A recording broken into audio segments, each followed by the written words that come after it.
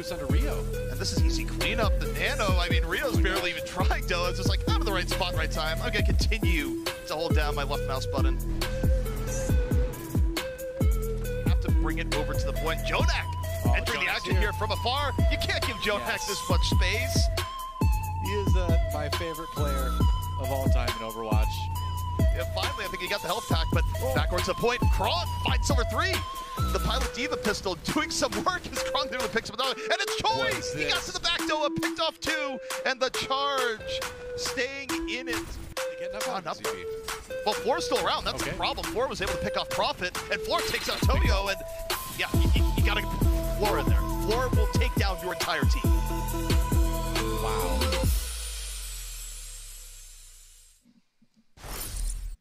Welcome everyone to some late night APAC action in the June Joust. I'm Vicky Kitty, and joining me is Jaws. And Jaws, after some of the action that we saw unfold earlier today with Doa and ZP, and then yesterday, I don't know, my pick'ems are aflamed and they are just tossed out in the trash because, wow, I don't even know what to expect anymore. If everything is just reversed in my head at this point.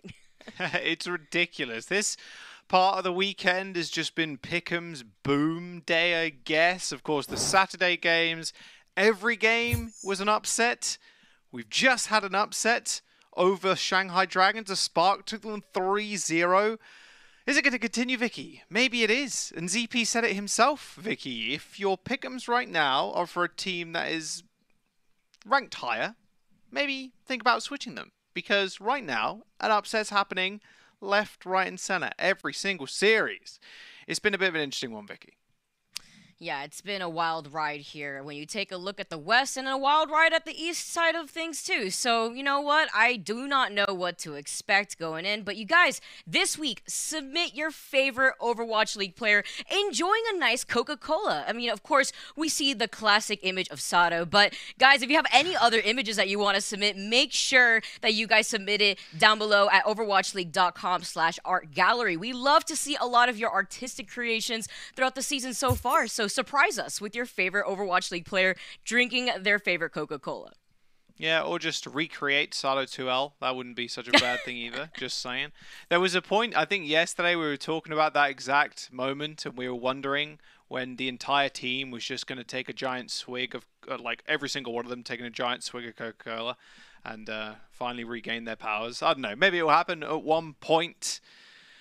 Okay, Vicky, I think we need to get into this game because I want to know if it's going to be an upset. I think yesterday it was a pretty good taste test of what the meta was going to be like and how a lot of the teams are going to perform, except a couple of them. New York did actually end up winning yesterday, and Philadelphia ended up losing. The Charge still not looking so hot, and now they have to go up an NYXL, who looks revitalized. They're ready to look like the NYXL of old. Yeah, this is actually so important. And one of those players that really stood out to me was actually Friday. And you could take a look at the screen currently with the comparison between Friday and Mondu. I mean, Friday did such a good job, but when it comes to his performance yesterday and being able to get that 2K on Legion as Lucio really helped solidify that map for them. But similarly, both of these support players just look uncomfortable on Brigitte, I want to say, and I feel like their stats really do reflect this. I mean, Mondu in particular has really been struggling on finding his footing within this new composition that a lot of these teams are still kind of feeling out right now, and I think this match is going to really determine what we're going to be seeing here from the Hunters. So now when you take a look at the NYXL though, Jaws, they really have now started building a momentum for themselves. Yeah, they really have, and it's all off the back of a lot of these rookies coming into this season too. Friday being one of them, of course. These are his break stats per 10, but honestly, his Mercy has just been perfect for what the NYXL have needed. They've been pocketing Flora to high heaven, Feather too also. They've been running a lot of this Ash, this Echo. And Flora, mind you, rookie to the season, like I said, has been playing a lot of hit scan. and he is looking unbelievable. Only just turned 18, mind you. There were questions on how NYXL were going to perform coming into the season because Jonak, who's been around since 2017, has been this veteran for this lineup and a veteran and a young as well for a lot of these younger players that have come into the roster. Of course, we've seen Yakpan, Bianca, and Ivy before too. Ivy, of course, formerly Philadelphia Fusion, which we'll see later on. But it's been about Jonak being this veteran for the squad and leading the rest of the team. NYXL in the past have been a team that have relied on Jonak to do almost the majority of the damage on the Zen. Of course, that's why he was Season 1 MVP, that's why he's got a skin, right? But this is a brand new look for the NYXL in terms of how it actually wants to operate. And my big question was, are they going to be able to stray away from this central Jonak carry figure role? It definitely seems like they've done just that. Flora on Ashe is performing out of his mind. Feather as well. Looks like a very, very good meta for them when it comes to hero pools. Yeah, you talk about the training that this team has gone through. You called Jonak last time jacked Jonak. I mean, what kind of training is Jonak putting these players through? Because that performance yesterday was just completely different than what we had seen in the May Melee. So, and I think that's also really important because aside from the NYXL looking like a different team yesterday, I mean, to be fair, the Fusion did as well, but in a completely different fashion. But that's another story here. The NYXL, they're going to be facing off against the Charge. And why don't we take a look at their starting lineup now too, coming into this series. I'm honestly excited to see what the Charge is going to do to try to contest the NYXL, especially since that momentum now is starting to build up in their favor. You currently have Eileen, Choi-Se-Won, Ji-Hoon, Krong, Mandu, and Kriv. And we saw this team yesterday, Joss. What was your impression when you saw the Charge lose to the Spark in the way that they did? I mean, it seemed like if they didn't have Eileen, it just wasn't going to happen, really. The reason why they did win that first map yesterday on Lijiang Tower was because of Eileen's Doomfist, a signature hero of his, of course, but the Charge, honestly, just a kind of weaker out of the gate. They really did. It was not really much else to say on that. Spark looked better. Spark looked really good today, of course, beating Shanghai Dragons 3-0, but the Charge just really haven't found too much to work with. It's really sad, honestly, because Krong last year was such an instrumental off-tank. Like, the guy was an absolutely crazy Sigma player. And in a meta where Reinhardt's not in the mix and a lot more Sigma is being played in these double shield comps, I'm a little bit surprised that Krong isn't doing a little bit more. Of course, as an off-tank, especially playing the Sigma, it does require your team as well to kind of pop off around you or at least keep on par with a lot of the enemy DPS and a lot of the enemy supports as well, so you can just kind of get bullied around just because your other teammates are getting bullied too. But we'll have to wait and see. I have high expectations for New York coming into this map or this match. I don't have high expectations for Charge at all, but it's only ups from here, right? The Charge's only win this season, Vicky, and I mentioned it yesterday when we actually cast them, was against the Valiant very early on, and that's a team that everybody predicted was just going to lose most of their games this season. They've definitely come out the gate stronger than a lot of people thought, but that's Charge's only win. They beat them 3-0, but it's still not great for the Charge. Only up. You have Kariv, you have Krong, you have Eileen, you do have the players to do it. If they can take a win here, it's going to be good, and maybe they can start looking towards the playoffs for the June Joust, but every match really matters. There aren't many matches as well you're playing during this whole season, Vicky, too. 16 in total. And if you haven't got things going now, it's not looking good for you later down the line. Yeah, you really don't have that much to work with too, of course. 1st to 3 here, and when you take a look at the way that the NYXL performed yesterday, I mentioned momentum, and mentality is really important, and you saw on the player cams that they were absolutely happy about the way that those results played out in their favor. Now, taking a look at the map pool, though, the first map that we're going to be seeing today for the series is going to be Nepal, and I'm curious to see how this is going to play into the Charge and what they want to do here, especially coming out of that win from the NYXL. I would be looking at this team a lot more scared in comparison to before yesterday, where, you know, the NYXL had only beaten one other team, and it was actually the Spark that had taken over Charge just yesterday.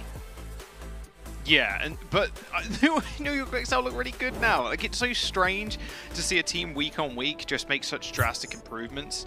This map specifically, Village, I think is going to be very nice for the Charge. You can see Eileen already hovering the Doom Fist.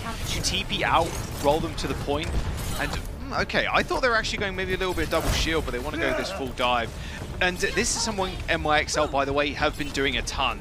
Yuckpunk, Bianca, Winston, and D.Va. That's the only thing they've really been running. Friday is going to be able to pocket Feather. Flora is going to be helping Jonak as well, protecting him on the back lines. Eileen's going to have a tough time actually engaging here. You can already see Flora looking for some sort of rollout first and trying to pick off maybe someone in the back. As soon as he hears Eileen go in with his rocket punch or any manner of abilities, he's definitely going to be at his back, ready to flash found the hammer. And look at this positioning that we're seeing right now, Jaws. Currently, NYXL not wasting any time on taking that point, but with the Charge actually making sure that they take this a lot slower, you see they're prioritizing positioning here, holding on to the high ground. Oh, there's the rollout straight over the top. Oh, the uppercut, the flashbang. Doesn't matter though. Melee him. Oh, wow, that's a statement maker right there from Eileen.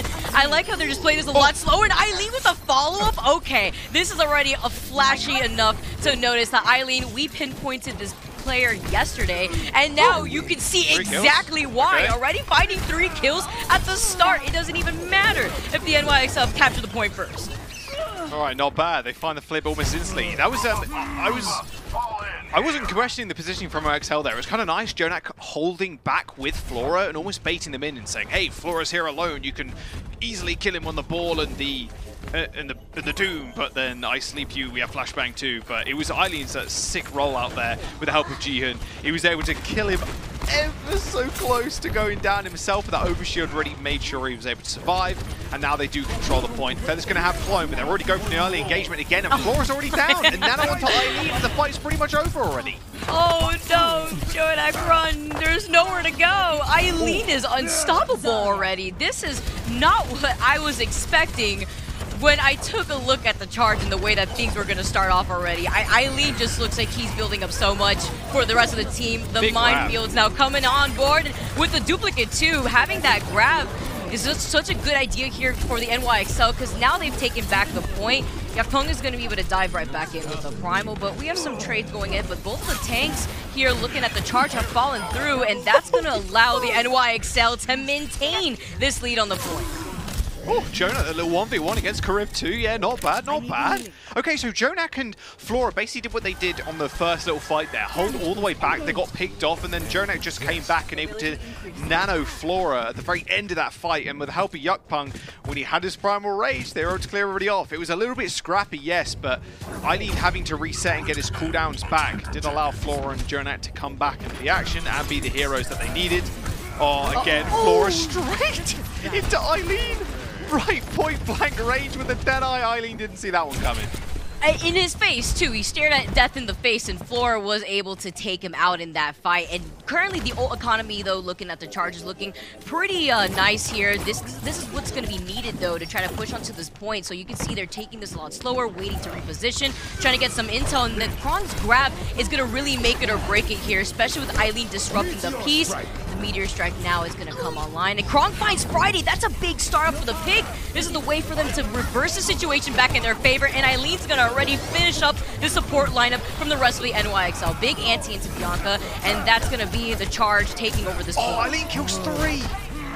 Oh my word, Eileen just killed 3. It's pretty been a meta, by the way, of just nanoing the Echo at this moment in time. We're seeing a lot of nano Echoes, a lot of nano McCrees. Normally you'd be like, yes, okay, throw it on the Winston, even the Wrecking Ball as well when you go for these big slams. But nanoing DPS in this meta just seems so good. You can see just why there. Eileen instantly killed Jonak and is able to survive a lot of this CC too because of the damage resistance from the nano boost. They managed to get the flip, 65%, that is the Charge, of course, and Jihyun's going yet again. Jonak's in trouble. And it's Flora, though, that finds Eileen managing to contain the threat that has been on this DPS lineup of the Charge. Now with the rally, though, they're going to be able to initiate and engage right back onto the point. The Valk onto Friday, though, is going to help out the rest of the NYXL. Feather's duplicate is online. I like the way that they're adding in some of this poke damage and trying to isolate the support lineup in the back. And is he going to do it again? Feather with another grab. Going to have Krong, though, that's going to have the grab first. Flora finds Crib in the back with the Deadeye. But currently you have the Charge that still have the lead, but Bianca evens things out. What a way that these fights have gone through between 99 and 99%. The point that has been flipping back and forth, but you can see the Charge. They took their time, and now the NYXL have set it over to overtime. OT's in session. Choice one's going to go down. It's going to tick down as well. There you go. NYXL taking Village. Very scrappy towards the end. And Young Punt again just saving the day at the very last moment with his Primal Rage and just staying alive on the point as well. Jonak is just unyielding too. He's just staring dead in the face. Like you mentioned before, that Eileen was doing that. Jonak is doing that too. It doesn't matter how many tanks are coming from flying towards him. He's finding ways to survive. And I mentioned it yesterday and I'll mention it again. If your support player can just stay alive in these engagements, and especially as dive tanks, dive DPS are just jumping at you, if you survive a couple of seconds longer than the enemy support players, your team's going to be in a very, very good position. The enemy tanks are going to use cooldowns actually getting to you, and then they're going to have to either retreat as the peel's coming through. You saw there, of course, Jihoon and Eileen to try to roll out onto Flora and Jonak again. They used all their cooldowns, and the whole of the NYXL just managed to collapse on them, and they got the kills. Big anti-nade to start off the fight, though, as Jonak does land onto Mando and Karim, but it shouldn't be too crazy to start us off with. A bubble, a really early bubble onto Eileen. He just managed to escape with a rocket punch. Point should unlock in a couple of seconds, too. The Charge actually have a nice forward position here, as Eileen's actually just sitting on the point already. And finding Feather off to the side here, too. Doesn't find him, but it's going to be Jonak who goes down from this repositioning from Chosewan, who's going to get onto the point first. I like this positioning that you made note of, actually, the way that Charge had taken the initiative in getting to the point first here. They split some of that attention from the NYXL, and they do take that point. Yeah, they sent Eileen in super early. They didn't even send him in with a bubble either. They used the bubble to make sure he could actually get out, and then they were able to push up. You kind of have to stagger back just a little bit if you're a team getting dived by a Doomfist. Oh, Speaking of which, Jonak's dead already.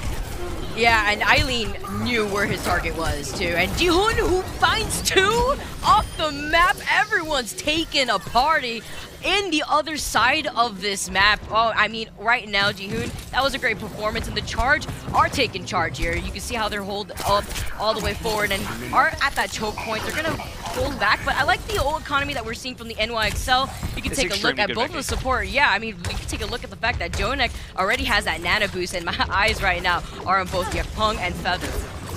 They're going to start the engagement pretty quickly. They got Space Jam and they've got the mines as well. Feather's going to try and stave off some of this aggression as Yakpung gets nanoed. Eileen, another pick here for Eileen, putting the number advantage, make it 2. He's been absolutely a fire, but we also need to highlight Krong, who's been able to get the follow-up so well from Kriv, who's been pressuring a lot of these people with the antis too. I really like the way that Charge is playing this. And a quick nap, but luckily Eileen's right there to help you. Oh my word, Eileen's Doomfist. This is exactly what we saw yesterday, Vicky.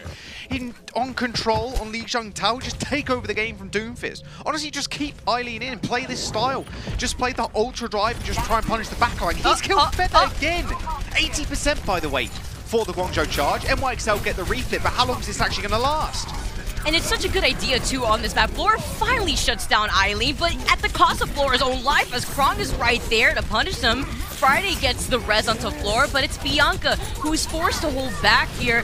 The rally's going to allow the Charge to maintain this aggression, but you currently have the NYXL regaining a lot of their strength, and Friday's going to be able to build into this Valk, and it's going to be Feather utilizing the duplicate. Eileen's already creating a menace, or being a menace, rather, in the back lines, but Flora calls them out before Eileen does any damage.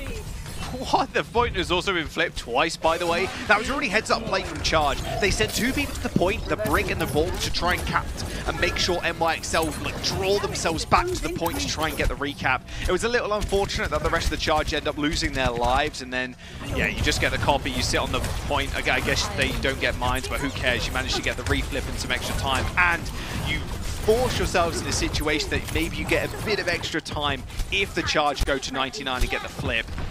Okay, the flight's going to start again momentarily, I can imagine. Flora's got the Deadeye, but Nano Doom again! Oh, and he was bubbled to in the initiative of that fight right here. Jihoon takes a lot of damage, but it's going to be Jonak who goes down first. Luckily, Friday had that Valk to help out, but it's not going to be enough with Yakpung falling next. Floor now being able to control some space, trying to find an angle with the Deadeye. Not going to be successful, but it's going to be Jihoon, who also now has found Friday. Luckily, Jonak will be able to rotate in, but the NYXL are just trickling at this point. It's going to be up to the Charge to hold this lead, and they're doing it in a pretty convincing way. Yeah, 97%. Someone's going to have to actually touch from the NYXL. Oh, the uppercut just narrowly takes Yuckpun just ever so slightly high enough to actually touch the point. But I don't think it's going to matter at the end of it. Flora takes that choice to one, but this looks like it's going to be over, Vicky. Flora going onto the Doomfist. They're tired of Eileen right now, Jaws. It's just been a menace. Krong's taking care of Bianca, but these trades are going more so in favor of the Charge, with Krong popping off Jihoon now on the ball, getting so many of these environmental picks on this map. I love the way the Charge are playing this composition currently on this first map. Yeah, this is a very, very good point for Doomfist as well. This next one, not so much. If you're able to actually capture the point on Sanctum, they have to flood out, and they have flood out of the Mega Health Pack room, and they have so many walls at their back. You saw the Chargers' game plan. They want to nano Eileen at every single opportunity they get, Vicky. They send him in, they can bubble him out, and the damage reduction from the nano boost is great, plus the overshields as well from hitting multiple targets. It's a devastating combo when you have Jihoon as well, just rolling on in. Charge, they're looking pretty good. This map not as favorable for the Doomfist, like I mentioned. We'll have to see what Eileen wants to play. Yeah, okay, so it's going to be Soldier instead. This is more NYXL's wheelhouse here. They now don't have to deal with this Doom. Yeah, it's interesting to see how Eileen's been able to dabble with so many different heroes overall. You can already see the poke coming in too, as Eileen is going to get into a position to get into those backlines and put some of that pressure onto both Jonak and Friday. Jonak took a lot of damage there. Luckily, we'll be able to retaliate, and Feather goes down first. That's going to be a big deal here for the Charge, as you can already see the way that they're building into some of these ultimates already. Krong up ahead, and they are going to be able to get the point first. Floor goes down, and making some of these adjustments have not been easy, as the Charge is just constantly running into the NYXL. Jihoon specifically, I love this tank lineup from the Charge, and he's been consistently getting these environmental picks. That was a very greedy play there from Flora, but I felt like at least he felt like that he needed to get a pick. They lost one fairly early in Feather. Eileen managed to pick him out of the skies. They weren't able to go for the res because the ball can interrupt, and Choice of One can also kind of jump on you as well. And Flora felt like he needed to go for the pick there, so he kind of ran forward. He used his roll aggressively, he used his flashbang aggressively to try and find an Ninja Summon. Choice of One transforms, though, straight into Monkey. Oh, and straight into Flora, too. The moment Flora activated the Deadeye. Oh, can Feather get away? And Choice One now having the Primal up so quickly after utilizing this duplicate. And he's found two, making 3 in total after the initiative of this fight here. And the way that Choice One just played this has now bought a time away from the NYXL and in favor of the Charge. Oh boy, Charge looking so good in this next fight as well. They took it super early. As soon as that Monkey engaged, Yuckpung engaged onto the backline of the Charge. Choice One just spreads the go button. He jumps to the backline of NYXL, and then he almost instantly gets Primal. You saw him there, easy double kill, as there was no one left to protect or peel for him. Yuckpung and Bianca were already in. Oh, ready engaging here. Feather is going to have the duplicate. Now activating the Mind Fields to control some of that space, force out the rest of NYXL to go over to the side. But with Feather getting the Diva Bomb already, Eileen's in the back, and this is not the position that you want to be in when it comes to Eileen, who's been such a threat so far. Crib has gone down, though, and Mondu already utilized that Valk, and Eileen gets taken out, but Eileen was one in that situation, as the point is forced to get flipped by the NYXL. I mean, you're currently easily making your way over to 99%. They luckily flipped the point, but a lot of that momentum had been lost with the Charge just really doing a good job at keeping the NYXL at bay. They weren't even really able to escape that choke point at first. Yeah, but you're at 97% for the Charge right now. You're feeling pretty happy with yourselves. You maybe take this next dry fight and see what you can actually extract out of the NYXL Ultimate Bank. Choice of One is building up towards this copy, and that's going to be their go sign yet again. He's going to transform into Winston, I can imagine. Wow, okay, very early nano from Jonak. They're not going to really be able to get much with this, and even if they do, it's going to be a fairly easy fight for the Charge next. both Arnas end up trading. In fact, Flora goes down as well. Jihan's on a tear. And he What drops the is rest Jihun doing? What is he doing? He's been an absolute menace disrupting the piece. And honestly, Josh, this is what I was expecting when I saw the hero bans for this month. And Jihun is really displaying such a great performance on ball so far. Not only disrupting the res, but getting two while he's at it. He's been constantly doing this over to the side. Yeah, okay, that really sucks that you can't follow that up. If I'm that ball player in that situation, it's like, I stopped res, I killed two while me pushing. But it was actually NYXL that took the fight to the back line of the charge. They didn't feel comfortable going in, but they definitely do now. Nano Choice one. Yeah, Choice has a duplicate too. It's a menace. Jonak goes down. It just leaves Friday for the sustainability. And now with the minefields, they do try to pull off the res, and they do it successfully. Choice saw that happening, and Flora now has used up the Deadeye. You currently see the way that both of these teams are kind of spread out. They're just trying to utilize the pillar in the middle for cover. It's going to be Choice on the duplicate and finding Yakpeng. Luckily, though, the minefields, both of these Echoes duplicating the tanks. That's how you have to play this out now, Jaws. Now the Charge, they've been able to maintain this lead, putting Bianca to sleep, and that's one way to maintain this first map. Luckily, though, the NYXL, they're not giving up, and they're not giving up easily. Yakpeng is still in this fight. He's still trying to roll back in. Luckily, though, the rest of the Charge have cleaned things up around the NYXL. Wow, what a... I would say different look from the Charge, but I'm still impressed that Eileen can find anything with the soldier. How is that even a possibility? He's managed to take out Feather in the skies with the help of Choice one, but again, these rookies that have come into this year to the APAC region are just unbelievable at Echo.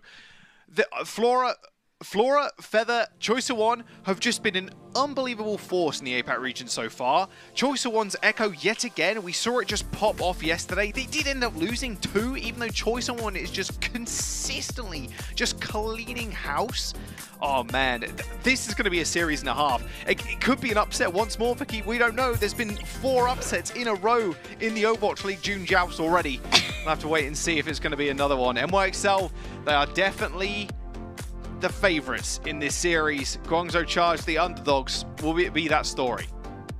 I'm not too sure. We're going to have to find out on the other side of this break. Don't go anywhere because an upset, a potential upset, is currently on our hands.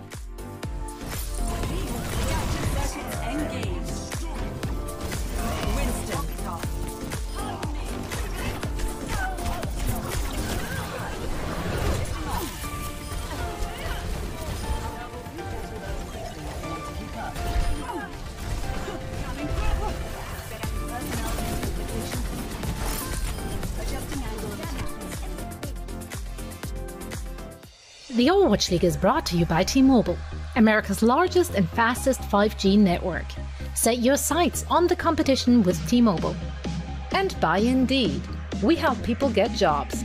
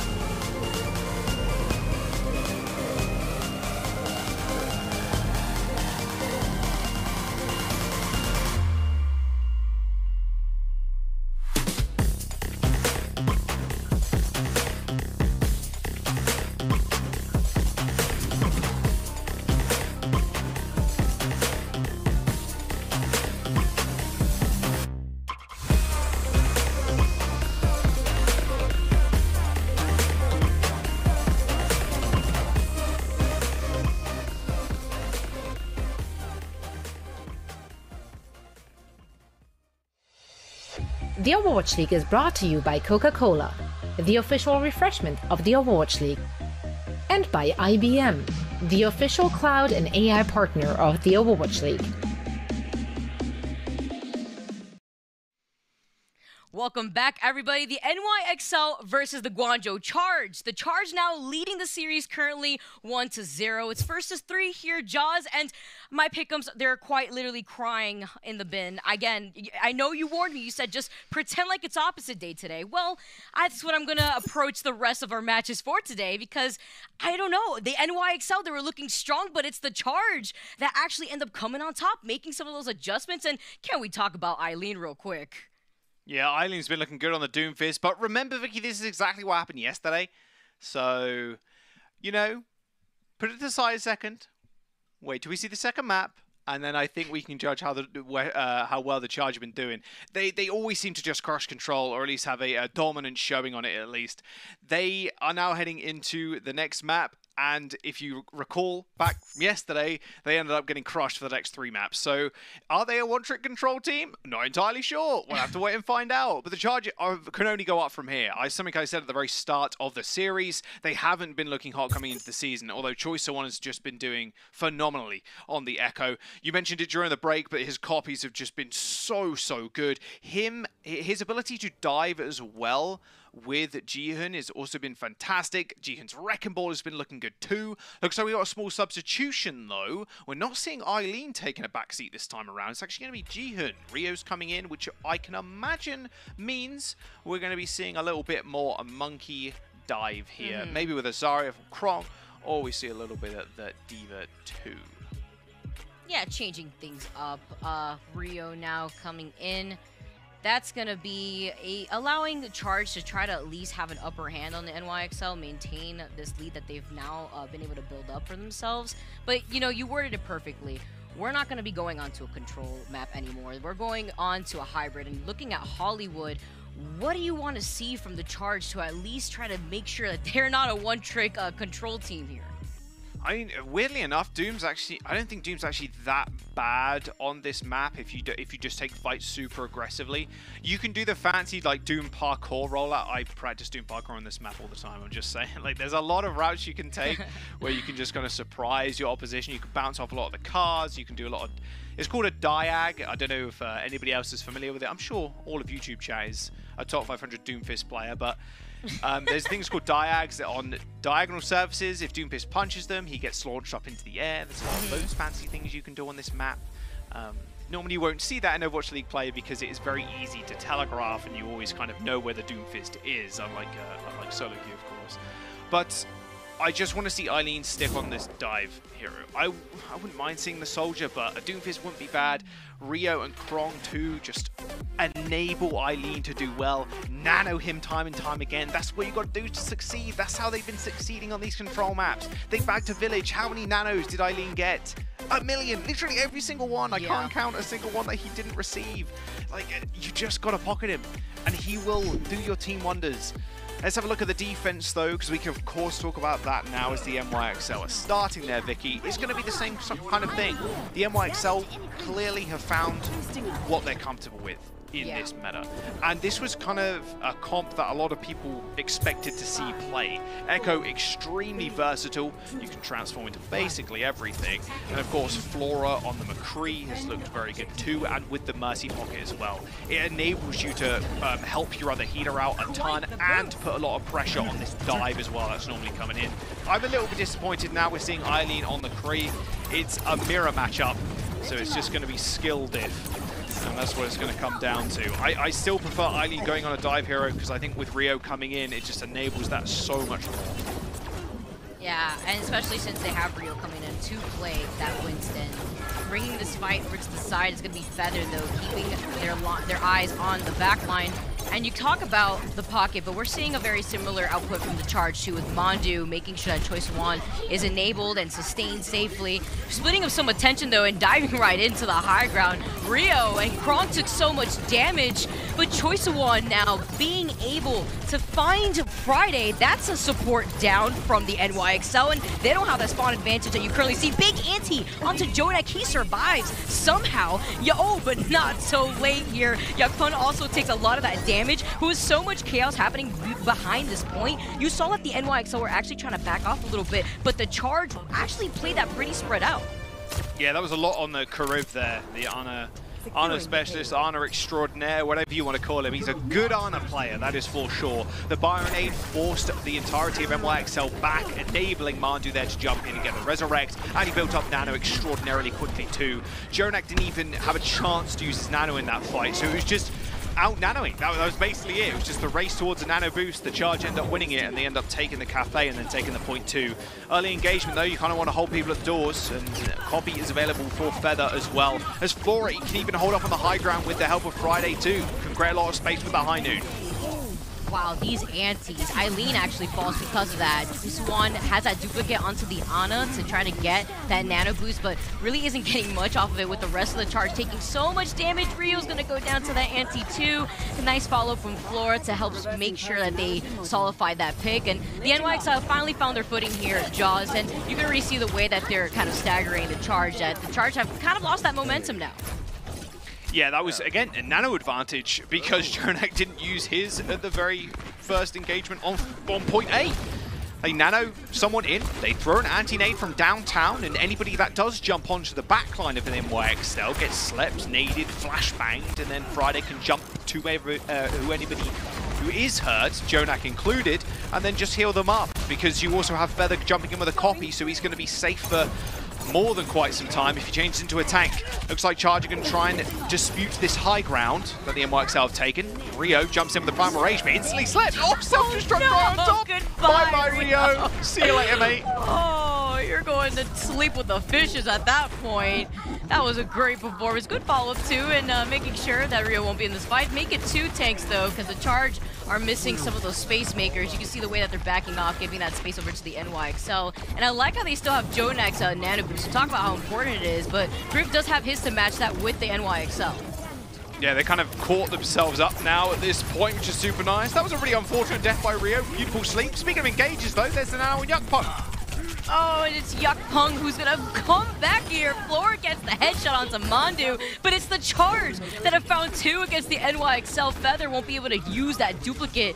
Friday's trying to hold back, helping out Yuck Pung in the process, but with Flora going down, they may want to go for a reset at this point, because you already see Rio has blood in his eyes, and he wants to make sure he can finalize that so that way he can get that primal up at the ready. 2 different nano uses there as well. I spoke about it in map number 1, but nanoing the DPS, Eileen was sat right to the back. Well, okay, wait for this engagement first, then I'll talk to you about that.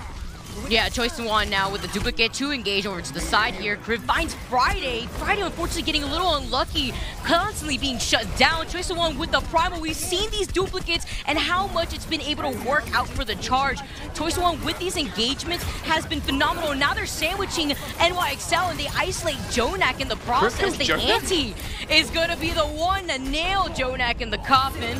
Flora's going to go down here too, and this is scary. Whenever I see Charge gaining that momentum, that's it. You really only have a primal Yakung on the point to stop you, but for how much longer now that the NYX have to go for another reset? Man, I was going to reserve my judgment for the Charge, and I said, I want to see map number 2 before I make a judgment on and how well they're going to do in this series. Well, they're doing pretty well. Point B of Hollywood taken pretty swiftly. They've got a nice few ults coming up as well. They can just poke from afar. This backline from the NYXL kind of crumbling. Kariv killing Friday and then nading Jonak for the kill as well. That just cannot happen if you're the NYXL. They're going to try and dispute high ground again as they nano in the monkey. And Nano Yakung, he gets put to sleep. He's forced to hold back. Eileen with the Deadeye, buying a lot of that respect that forced out Jonak to have that nano boost onto Yakung, so now they don't have that in the pocket anymore. See the way that finding heads though, Eileen taking care of Yakung, and the way that the NYXR are playing so back. I mean, you're forced here, and this is a map that they're so familiar with, Jaws. I mean, overall in Hollywood, they have an 83% win rate, but the Charge are not making it look like that. Oh my word. Choice of one, Eileen, everybody's just getting kills on the Charge. There's nothing that NYXL can do. They can't even make a dent in the armor that is the Guangzhou Charge right now. Mandu at least goes down to the high noon, but is it going to be enough? This is something at least here, Joust. But Choice of One has been uncontested. He's the real threat, and he finds a quick 2K onto both Yakung and Flora. This line of sight that we're seeing in a Deadeye, he hasn't been stopped. No one stopped him. They're trying, but he hasn't even been put to sleep. Jonek's not even alive, and they were able to take this payload so quickly, Jaws. I mean, take a look at this time bank. 1 minute and 48 seconds, and they did it so quickly, too, especially for that last point. Oh my word, Karib and Mandu are doing an unreal job of keeping Choice of One and Eileen alive. Choice of One had no right to be where he was without the duplicate, and not even in the duplicate form either. He gets naded, he gets instantly pocketed as soon as he calls for it. Mandu even, I don't know what, I was thinking of something, I was thinking another character from another game. Mandu, as soon as he hears Choice of One whistle, it's like, come, quickly, heal me, come to me, I need healing, quickly, and instantly, in a blink of an eye, he is there on top of him, he receives a nade and just is kept alive in the skies. Flora is just having such a hard time trying to contest him. Of course, it is up to Feather and Flora to try and do that, a little bit of Bianca as well to absorb some of the sticky bombs and defense matrix a lot of that fire, apart from the focusing beam, but there is nothing that's killing him. He's an immortal killing machine. As soon as that happens and your Echo is cycling ults as well that quickly and doing a lot of the additional damage with the damage boost, you gotta just question how the NYXL are approaching these fights, because they're letting Choice of One and the backline of Charge just get away with murder. 1 minute 49 or 48 in the time bank too, Vicky. They're feeling pretty good with themselves about that. That's a threat. Choice One has just been that threat, and they can't really seem to find a way to take care of him. I feel like overall, though, it's not just Choice One is positioning, but of course the rest of the Charge are doing a really good job at enabling him. And you can't ignore Eileen, who's been a threat, of course, on their own. But, you know, when you have that threat getting tacked onto Feather and Eileen being that blunt force, it's so difficult. And currently, you have the NYXL now having to find this engagement, having to bring this fight over to the point. They're taking a little bit of their time here, because you can see they're trying to get some of this burst going down. You talked about the nano boost earlier, and that's what they're trying to wait out for Jonax to start this initiation. Yeah, they're going to be able to pressure the point here. Is there going to be any response from the Charge? Maybe not. Eileen's in trouble, though. Oh? Is he going to be able to get out alive? Surely not. He's trapped in the corner with no LOS on his healers at all. This split positioning from the Charge, a little bit questionable, if I'm going to be honest. They're now 5v6 situation with Cafe control belonging to the NYXL. Oh, that was so unfortunate. The way that the positioning was questionable, but Rio still found Flora, though, at the same time. I mean, they're nearly able to try to get this payload moving, but both DPS have gone down. It's going to be Krong and Rio taking the MVP seats in the driver's side, and now the NYX, how did they not? They were able to split up the Charge, but they were not able to finalize this payload and get it going. Instead, Choice of One has shoved the NYXL back, and thankfully, with Rio and Krong constantly being at the helm of these fights, they've been doing a really good job at controlling the positioning of the NYXL. Choice of One should be able to get out here. He's going to have Primal Rage. Oh, no, he gets slept. Doesn't get the Primal. Can they actually finish him off? They do. Very good start, and now Crib's in trouble. And he's by himself. There's nowhere for him to go. Instead of just Feather tossing him around Rio, trying to help him out, but he's found Jonak. Once again, Rio and Krong together, this synergy of this tank lineup has been insane. He's been able to split the piece, and the NYXL gets so close, but they're shoved off the point from that Primal.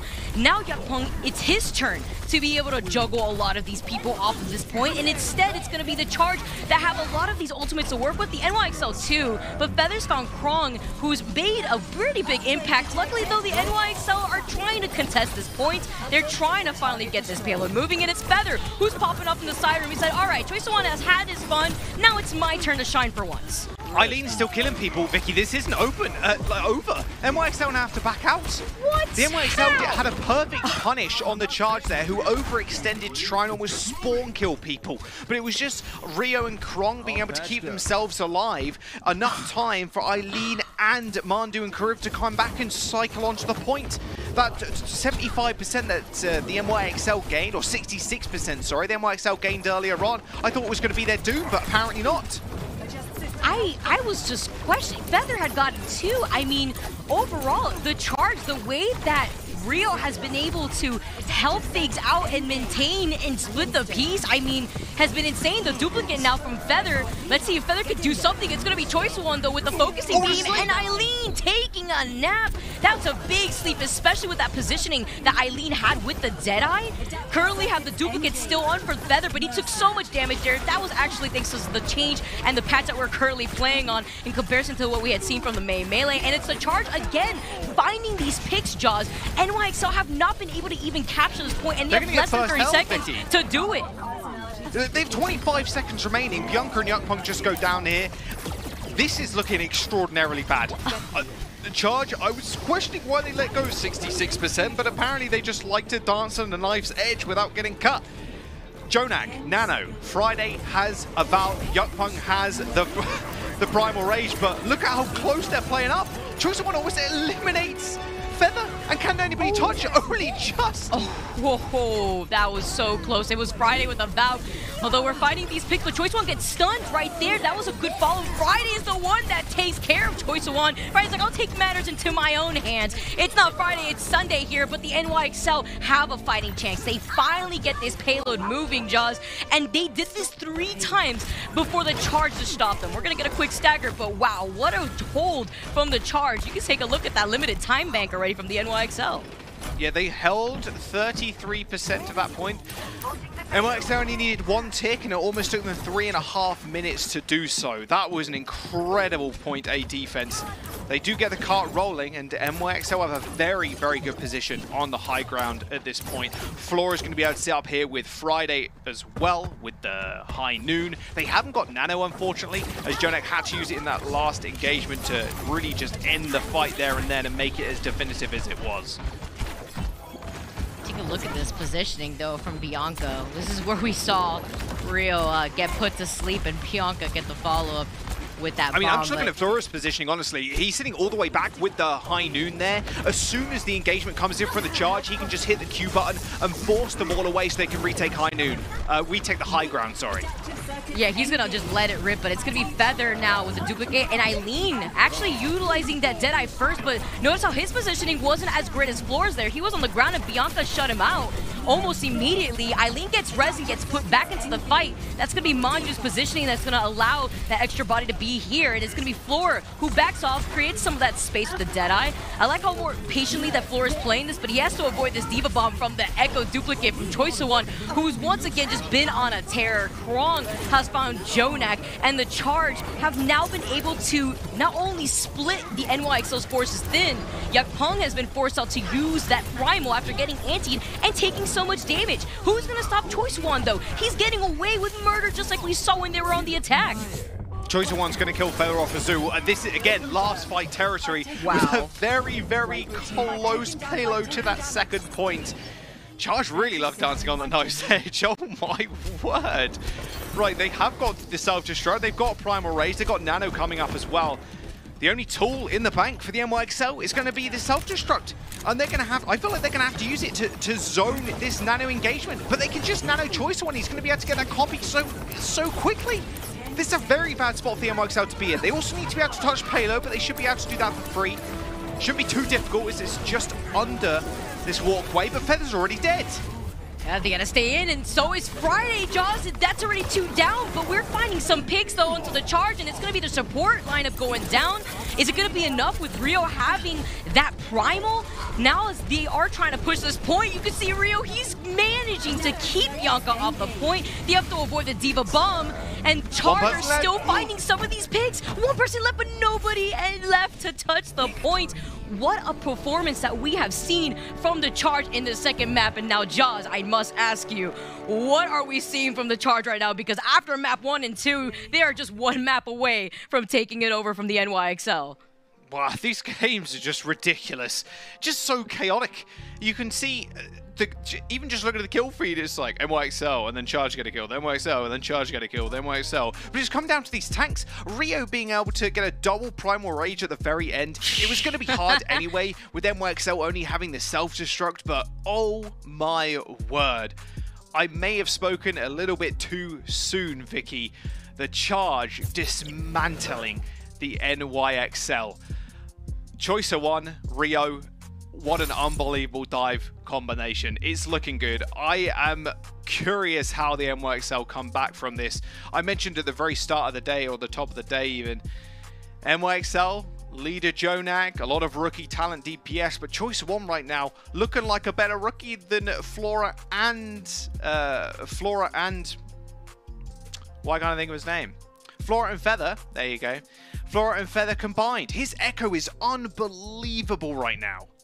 I just don't know what I'm seeing right now from the Charge. I mean, that just looked pretty convincing overall. You saw the way the NYXL struggled to even get the payload moving. Currently, the Charge had no issue with it when they were on the attack. And currently, we have a pretty dominating lead in the series. It's going to be the Charge holding it down 2-0 currently against the NYXL. We got map number 3 coming up shortly here in the Overwatch League. Don't go anywhere.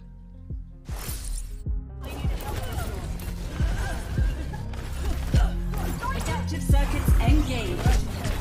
Mercy.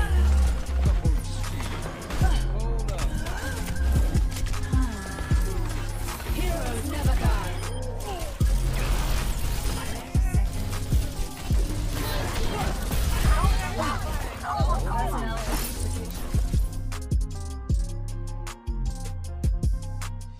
The Overwatch League is brought to you by T-Mobile, America's largest and fastest 5G network. Set your sights on the competition with T-Mobile.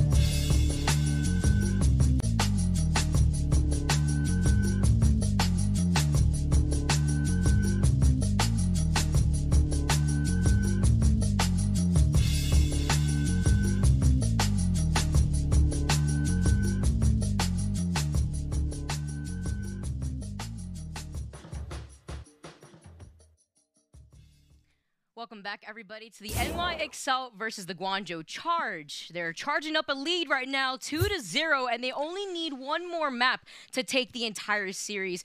Jaws, what has been this first week here in this new month? I mean, I know teams are figuring things out right now, but wow, this is not what I was expecting after the results of the May Melee.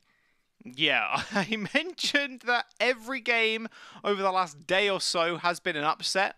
Looking like this one might be that one as well. Charge can only go up from here. And they are going up. They're skyrocketing into the stratosphere. Choice of One, Rio, like the entire team. Eileen is doing a fantastic job as well. I prefer him on the Doomfist than his Kree, but Choice of One is just doing the deadlifting right now. My word, they're looking good. Kariv too. Kariv is able to pocket Choice of One so hard, and Mandu as well with the Mercy and the Ana.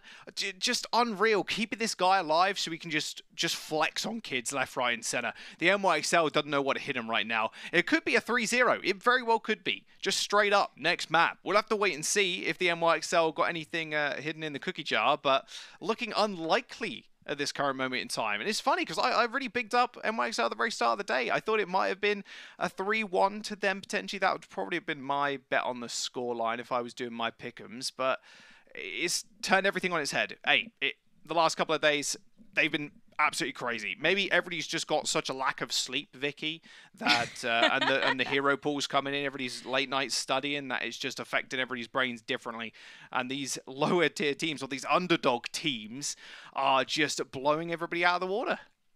Yeah, I mean, that is after seeing the way that the NYXL played yesterday, I had higher expectations going into this series. I was honestly on the same foot as you. When it comes to looking at the Charge, we haven't really been able to see them find their footing in the entire season so far. We talked about how their only win is against the LA Valiant, and right now it's looking like the NYXL may be added to their pockets currently as we do go on to the third map. Once again, this is match point for the Guangzhou Charge.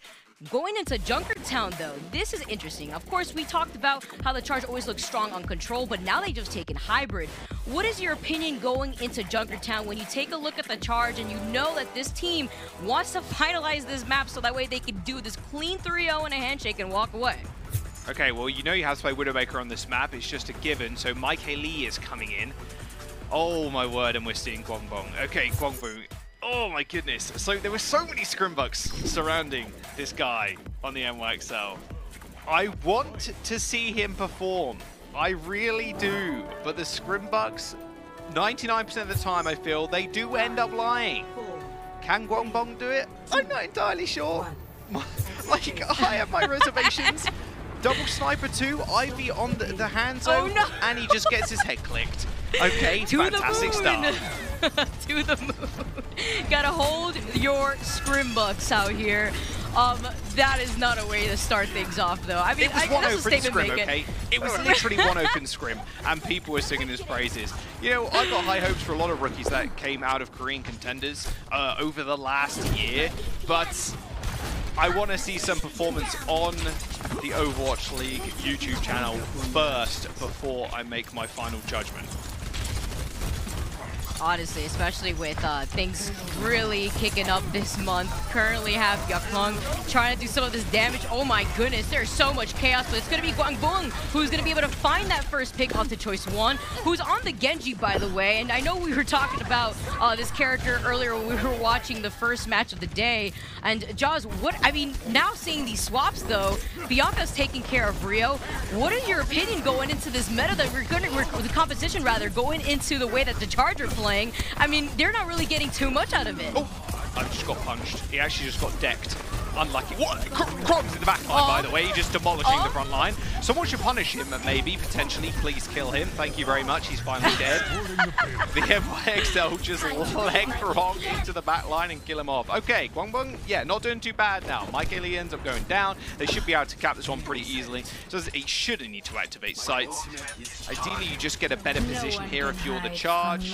Okay, activate sights, and yeah, they instantly back off. They don't want to mess with it. They'd rather take high ground positioning over a staggered fight on point A. Ivy's got the nano boost. Oh, he's coming out, finally. Oh, yep, with the nano boost. It's going to be Ivy, though, tearing his way through, finding 3, and what a statement. And those are 3 of the players that had their ultimates ready, too. So that is one way to definitely build up and keep that lead, as you are going to be able to push that payload uncontested. Yeah, nice little high ground there you had, Charge. Unfortunately, we nanobladed before you could even just naked blade. Yeah, we haven't got the nano boost either. They're going to have to rely on something extraordinarily special. This comp was actually talked a little bit about in the pre-season scrims that were going on. This comp that the Charge are currently running, because every ult does have mad value, especially when it's used with the Supercharger. It's probably going to be a Supercharger blade. If it's just a blade in its own, it's not going to get all too much, I can imagine. You're trying to see actually what they're trying to go for here. They are trying to control that high ground, and here comes a rally, but Monzu gets hit by an anti, big anti. Kriv is forced to utilize the immortality field, and he's taken out of the fight right away. Yet Peng, with these primals, has been able to disrupt a lot of the Charge, and now finding Mike Lee over to the side here. That's one way to go about it. He's still in the backlines too, by the way, from the Charge, but Choice of One has found his Ditto, and he's been able to successfully take care of Ivy in the process, making Friday too, and Bianca.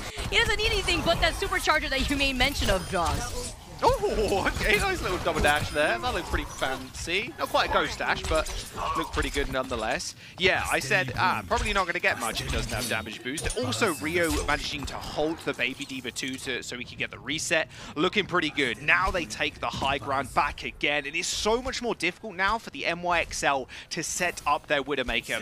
Very few sight lines, plus you're running into double shield too, so not going to look so hot against Mike Lee here. You can see right now, yeah, there's...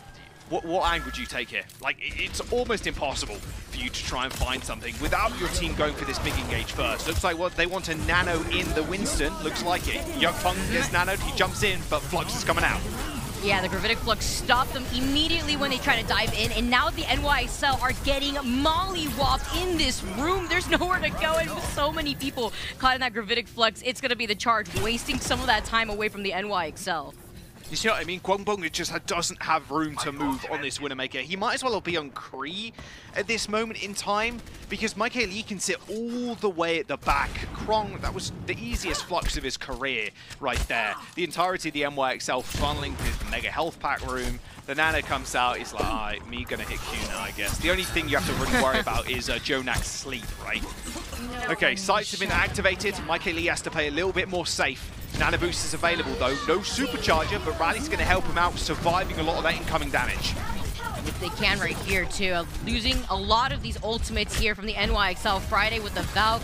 Mandu, after using that rally, they still have maintained that high ground position, but it's going to be Choi Swan who's coming in from the skies. He has that Dragon Blade at the ready to try to charge in. Really trickles down to how he's going to use this here as Kriv is slowly getting up with that nano boost. He gets put to sleep. He got put to sleep, but Kriv is about to get the nano boost. If he can try to do something, he's still kidding me. He gets a 3K. How did he get woken up? Who did this? Make it a 4K. Why have you done this? They had a plan, and now he's going to try to make it 4. I mean, at least try to get the D-back. Nah, he's not going to get away with it. He tried. He flexed a little bit. Then he's going to go for a reset, but wow, what a performance. And by the way, without the nano boost. Oh my, Jonak is mad right now. He landed the perfect sleep on the bleeding Genji, and then he wakes up and kills 4 people. Okay, last engagement now. Nano Winston in. Krong is in trouble. And less than a minute here, Krong got antied. Talk about meeting yourself into the spawn. The Gravitic Flux won't be used here, but it's going to be the Supercharger instead from Rio to help out a lot of that damage. And the NYXR are going to have to respect that, but they have no time in the bank here. Curly, as you see, Josh, this is looking a little scary for the NYXL. Yeah, 25 seconds do remain. They're running into sites as well for Mike Lee 2 and a Flux. They could just even Flux 9 them if they really wanted to. Friday and Ivy glow bright purple as Karib stems them off just a little bit. There's the sights for the last final few moments. Ivy's looking for a flank, but he's going to get spotted out by Karib. Gravitic Flux now, it's only found Bianco. Over to the side, it's going to be Jonak who's going to help out with that sustainability, but they need to get onto the point. The overtime is ticking away. Luckily, it gets reset as Yapeng has found Choi Swan, who has that blade at the ready. They're finding these trades, but Krong by himself finding Bianca isn't going to be enough. Mike Lee does find Ivy, but with the res onto Bianca, it's going to allow the NYXL to get some of that space and some of that leeway to be able to push this payload after losing so much of that time. Well, completely wasting them. Oh, the deflected sleep onto Jonak. Unlucky. They're going to be able to touch it as well. Choice One's got the blade, but he instantly goes down. Guangzhou coming alive. Karib and Choice One dead. This should just be the point. Oh, my word. Mike Lee, don't know where his head's gone.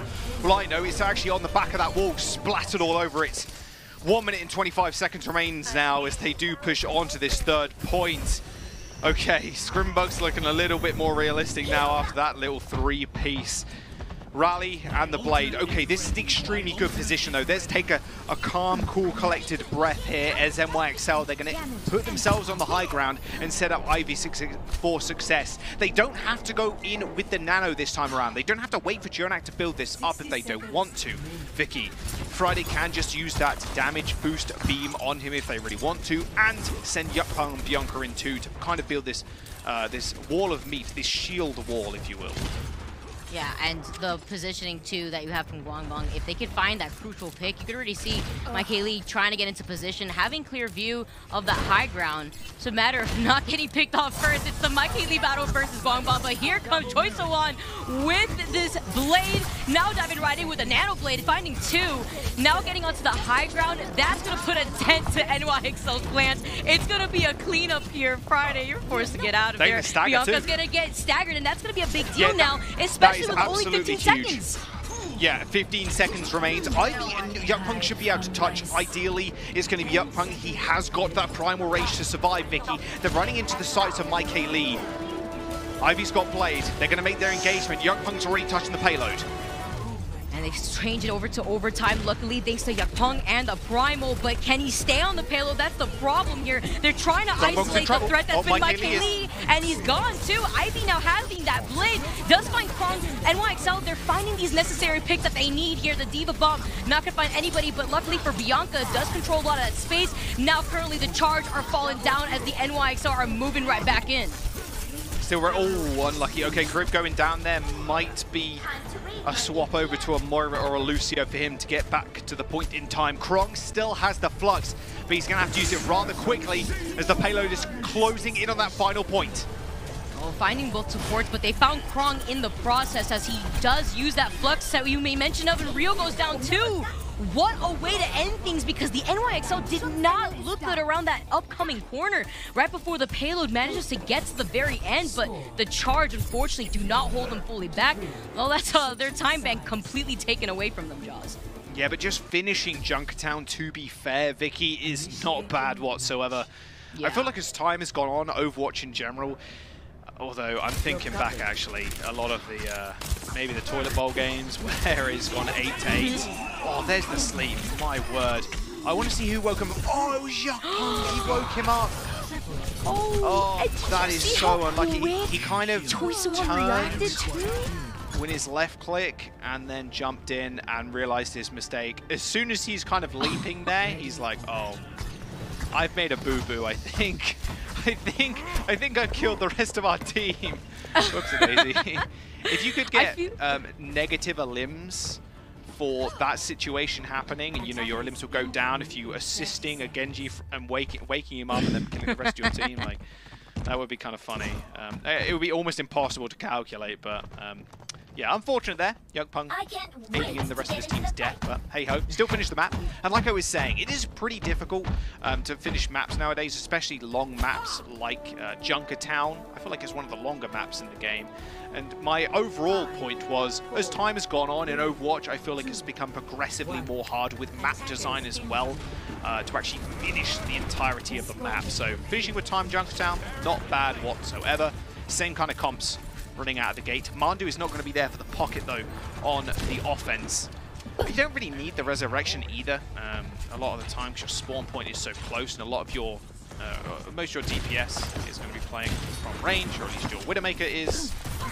Bong Bong having a hard time kind of finding an angle though. He's taking a lot of these low ground duels, waiting for people to cross. Not a bad way to play actually, because you can use your grapple hook to get back as well. You just have to be wary of where Rio's positioned. A halt can mean your instant death. That and being able to have a lot of these long sight lines really will help you out here. That halt, though, bringing together NYXL, both tanks taking a lot of damage. Luckily, though, Friday's going to be able to reposition, attach themselves right onto Ivy here. And I like the way that the Charge are actually disengaging here, going on to a different rotation to try to get right behind them, but it's Jodak that has that nano boost. Now being able to control some of that space, building into that primal even quicker, and they find Rio, and that's a great pick to put a dent to the Charge plans. Nice little anti-2 onto Choisewan and Krong, and luckily though for Choisewan, he will have this blade online, and you can already see the way that he's getting into position. He can find Friday here. You see him trying to go for it. He gets hit by an anti, but it doesn't matter. He still found Ivy, and Jonak goes down. Amazing follow from Mandu there after that anti, and Mike Lee goes down too. It's Friday having a pull, and Mike Lee goes down to the aggressive Mercy. NYXL are still holding their ground despite Choisewan really pressuring those backlines. Okay, they're going to be able to go for another re-engage here. Jonak hasn't got the nano boost, but they've got the self-destruct to zone a lot of this. Problem is, Mike Lee is now activated slightly so far in the backline. Big flux. Ooh, and finding Youngpung, that was absolutely huge. And now finalizing Bianca after taking so much damage from that flux. Here comes Mike Lee though, and cleaning up around Jonak and make it two. What a flex. Sit down, Guanbong. You're out of this fight. But the NYXL, I love the way that they've been rotating into this fight, because despite the Charge finding these picks here, Josh, they're unable to push this payload. No way did you take that grapple shot there. That was sick, actually. Oh boy, I love watching Widowmakers go for those super aggressive plays. That was almost a win there too for Mike Lee. Problem is the rest of his team were already dead, unfortunately. It was all for style points and anything. Rally available for Mandu. Mike Lee is actually on the McCree now. Doesn't want to take the long-range battle any longer. Feels like he's losing out in the tank fight more often than not. That was close. Friday almost had to take claim. Friday got out of there so quick, saw the situation, and now the rally though, Punk taking a lot of damage and going to sleep, but big anti finding 4 onto the charge. Not going to be able to get anything off of it because it's going to be Mike Lee who manages to find Ivy. I love the DPS lineup popping off here from the charge, and we're going to have a cleanup from Choice of One, ending things up with a team wipe, and now they are going to be able to get this first point with less than a minute on the clock. Okay, so a little bit better than the NYXL did. They, of course, finished it in OT. So we're looking about 3 minutes now. Oh, yeah. Choice of One and Ivy just bid each other adieu. Goodbye. Oh, Choice of One might be a little bit more danger, but double shield, so he should be fine. If he gets dove on, he can just bash behind him again. Still got this blade in tow. Like, another problem here, you can't even use the damage boost because you don't have the Mercy. You're really relying on Crib to set these up with the Nano. So Choice of One's ult's going to be a little lackluster. He used it right at this very moment. Probably just wants to wait for even a flux as well from Krong himself to set up a lot of this damage and then those resets as well. Nice rotation through Mega Health Pack room to try and take control of the high ground, but Friday says not today, in fact. He deactivates the Valkyrie to stop this push. Yeah, and to be able to help out with this assist going in, and it's going to be Yakpun with the Primal, but the Gravitic Flux that we're seeing from Krong, especially in the same room as before, do the NYXL learn their lesson? It's going to be Ivy, though, with a change of pace, and finding 3 here with this blade. I love the follow-up, though. With that follow-up, it's actually going to be 4, and Ivy being able to hold back the charge, that's going to put a dent to their plans, especially after they use that Flux, but they do have some ultimates coming online very shortly. Yeah, another very small room of Graviton, the Gravitic Flux, not really finding anything at all there from Krong, unfortunately. Choice of One wasn't even in a position to use his blade, so now he's going to just use the Nano, I suppose. They're running into Guangbong's sights, though, which is the only problem I can see. And the Nano boost, of course. Oh, he did, but Jonah gets the anti-pick-off of Mike Lee. Okay. They trade that, though, and Crib is going to go down, but before that, Ivy's going to meet his maker. Friday keeps Ivy back in this fight, and that's going to be the number advantage going in favor of the NYXL. Once again, winning another fight, and there's not a lot of time here for the Charge to try to maintain this payload aggression. I mean, currently NYXL doing a really good job at holding them off. Yep, Nano Boost available, though, for this Blade for the Charge on this next fight. They've been really determined to try and take high ground, Vicky. That's the only thing they've been trying to do. Push the payload up a little bit, take high ground, then put 1 on payload so you can get a bit of free push. Oh my word, already though, look, Ivy's just dashed in. They just take the fight to them. As soon as they see the Chargers split off, they go in for the kill. That's how lethal these close-range fights are, but it's going to be Choice One who's going to be able to get Guangzhou, and now the NYXL are nowhere to be seen to maintain this defense. Ivy's going to meet up with the rest of the team, and so is Friday. Luckily, though, the Charge have finally gotten their foot on this payload for the first time in what seems like forever. Yeah, they split up there, and that was the go button, really, for the NYXL. Problem is, Charge just did a whole 360, and then Choice of One was like, oh, I can just use Blade now. Didn't even use the Nano Boost, by the way. Like, what is happening with these Nano Blades? Apparently it doesn't matter at all. I should stop commenting on it. It's like, oh yeah, he'll never get anything. Oh, okay, anyway, fight's starting. I've already killed Choice of One. OT's coming rather soon. Flux is going to bring everybody up to the skies, Vicky.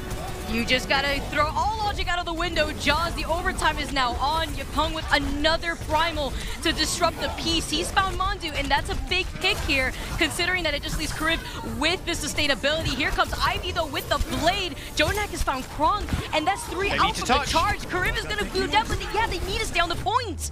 And unfortunately, they don't. That was too many bodies out of the field from the Charge, and the NYXL finally put a map on board for themselves. Okay, my word. Again, they just kind of get pushed off. The NYXL were able to come back, just go super aggressive. I mentioned at the very start of this map that they are feeling pretty comfortable on these kind of comps. This is the comp they've been playing for the majority of their time in the June Joust, and they just want to perfect it, it seems. Choice of One's blades have been looking good, though. Guangbong coming in finally on the Widowmaker is also looking spectacular. I can imagine him and Ivy now stepping back once again. Looks like they're taking the headsets off. We'll have to see what they want to do in map number 4. That's coming up right after this break.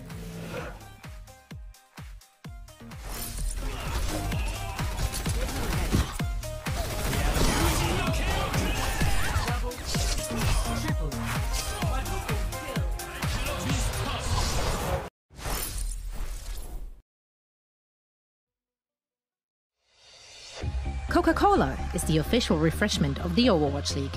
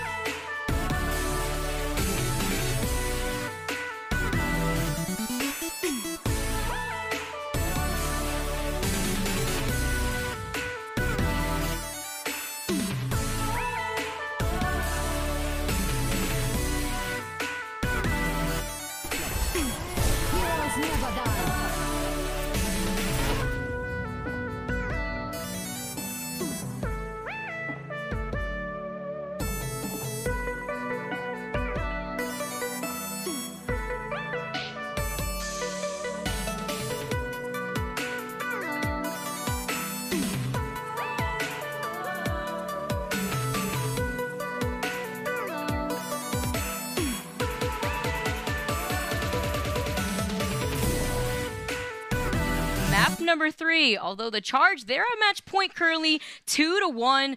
Jaws, is this the chance for the NYXL to make this comeback, or have the Charge just taken too much of a charge against this matchup? Yeah, the NYXL definitely on a come-up coming into today, that is for sure. The hands of their DPS superstars, their rookies. Flora and Feather have been looking so good, but the Charge of having a turnaround as well. It seems like at this point in the season, teams are really starting to get to grips with the meta, which has just been thrust upon them. Maybe a little bit of weakness here and there from other teams that haven't grasped the meta fully just yet. Still, questions remains if NYXL can springboard their way back to their former selves, and if Charge can actually find themselves out of this rut that they're currently stuck in. There's a lot to prove in these next couple of maps. You asked me during the break if it's going to be a reverse sweep. Not sure. I think it depends who's in for the NYXL and the Charge. I'll have to wait and see.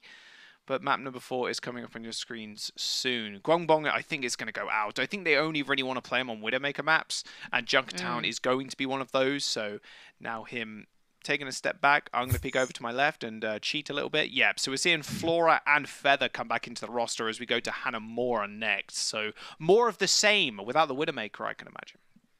Yeah, you talk about how these maps really play a part into what we're going to be seeing. A lot of these players either opt in, or a lot of the composition change that we're seeing from these teams, where you talk about the fact that they're still finding their footing with these hero pools, and that's kind of been the theme so far within this first week. Now we're currently at the end of this week, and a lot of these teams like the NYXL are finding what they're feeling most comfortable with within this composition. So with some of those changes though, and the NYXL having a point on board, they can start building that momentum in their favor. Very similarly to how they played things out in the series yesterday against the Fusion. Yeah, but on the other side, though, Charge have been looking very, very good. This double shield's been working out well for them. Yeah. I can imagine they just kind of want to stick Krong on the Sigma more often than not. Like, his Sigma is just spectacular. Even the dive with Rio 2, not looking bad whatsoever. Krong Zarya and his D.Va, nothing to scoff at. Charge looking good. Kariv, of course, at the backline too, a very, very old school flex support. Who's been playing on numerous teams, whether it's mixed teams or it's full Korean teams. The guy's been around forever, and he just hasn't seemed to have lost that spark, that flair that he has on the Ana. The Charge, this is their point to turn it around. Very few games every team has in this season. Of course, only 16. So every win, every series counts for a whole lot if you look at playoffs later down the line. It's not like our previous seasons, Vicky, where we had an absolute shed ton of games. It's a very condensed version of that with 3 tournaments for the regular season. Okay, let's have a look at who we have in for the NYXL2. Like I mentioned before, Filder. Jesus, a lot of F names. So many Flora players, right? And Feather. It is Feather. late. You're gonna have to give me a break. What time is it? It's 4:30 in the morning, so it's getting a little bit late there. So you'll have to forgive me that one. And Friday, of course, on the NYXL. A lot of names beginning with F in our league.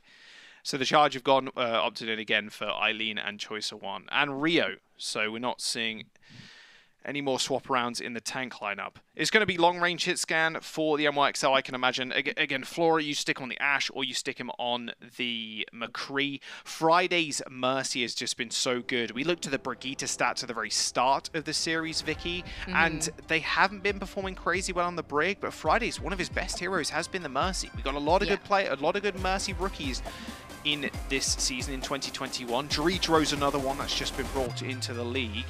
And Friday being able to pocket this superstar in Flora, who's definitely got a lot of promise to him later on down the line, I can imagine, as he grows as a player. Of course, only just turning 18. There's a lot to prove for the NYXL. Can the rookies beat a lot of these old-timers? People like Kariv. There's all to tell in this series.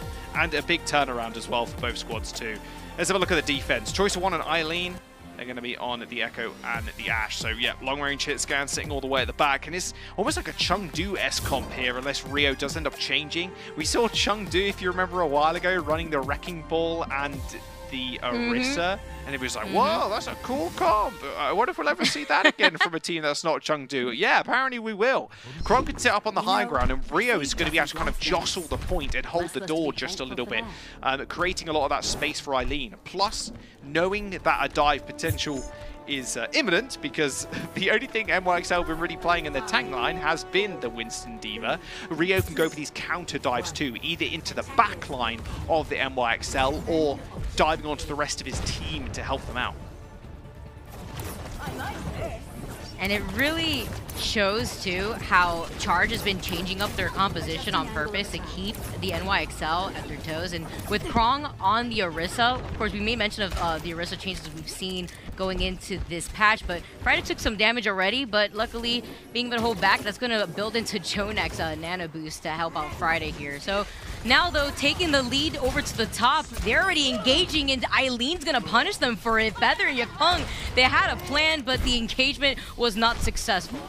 Yeah, a bit of confusing positioning here. I actually thought Krong would be holding up on the high ground, but I guess you don't want them just to basically run to the point straight underneath you. So he's holding the floor, and then it's actually Rio who's holding the high ground. So we're looking at nano boost engagements.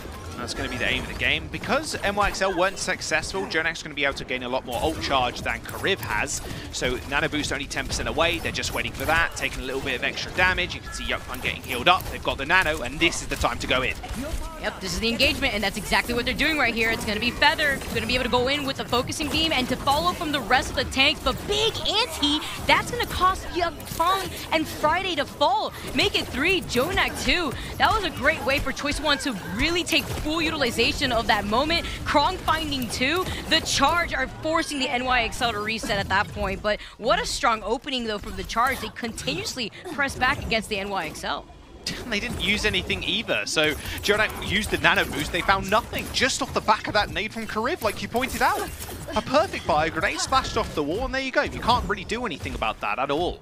You're not going to have a crazy amount of burst healing, or you are with the nade, of course, but you're all anti, so there's not much you can do about it. Plus, then Jonak has to get into a more aggressive position as well to actually land that nade. So Kariv showing why he earned his stripes here in the Overwatch League. Again, they've made their way onto the point, or near to the point that is, but look at the ultimates from the Charge. They can send Bob in to contest in a moment. They can even copy Yukpung and just jump in with Rio. Yeah, Eileen's going to have that Bob first, especially with those dynamite impacts that we've seen controlling a lot of that rotation. Flora, though, is going to hang out a little bit in the back before engaging with the rest of the team. The duplicate from Feather, though, has now come on, and they've been able to isolate Kriv over to the side that's hanging out in the room, but luckily he's still alive thanks to Mandu having that Valkyrie. Choice One wants to go in for the punish, and as Choice One has that duplicate themselves, they haven't utilized it just yet, but in the backlines they will, and it's going to be Niana. And the Nano to the anti and the sleep going in? Flora. That's it for Flora. He's out of this fight, and the Charger's still finding a lot of these picks. Choice of One with his duplicates. I know we pointed it out earlier, Josh, but wow, just the way that he's been able to take full utilization over using probably the best ultimate in the game. The Chargers still managing to find these picks, and between Choice of One and Eileen, they are unstoppable. What an unbelievable copy from Choice One. He manages to pick up a 3-man anti as soon as he gets the copy on the Ana. That's ridiculous. Most support copies as of late have just not been impactful whatsoever. You either lose duels to other Anas or you just get instantly blown up. But that is how you copy an Ana and have impact. That was absolutely huge. And the sleep too there. They are managing to get onto the point, but here comes the Bob, the 7th member of the team. Eileen is completely booped Feather, and with that coach gun, taking Feather out of that fight.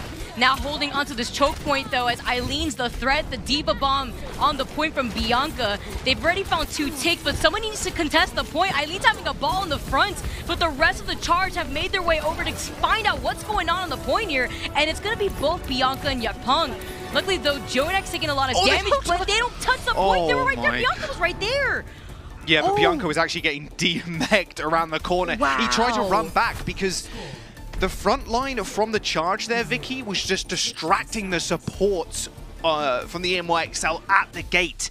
They got pushed all the way back round. Guangzhou was playing so... Choice One, sorry, was playing so aggressive. And so was Eileen. They were pushing right up to the doors as DPS, as 200 HP characters, trying to peek their heads around. But it forced Friday and Jonak to back all the way off and kind of heal each other and make sure they were keeping Flora alive as well on the Ashe.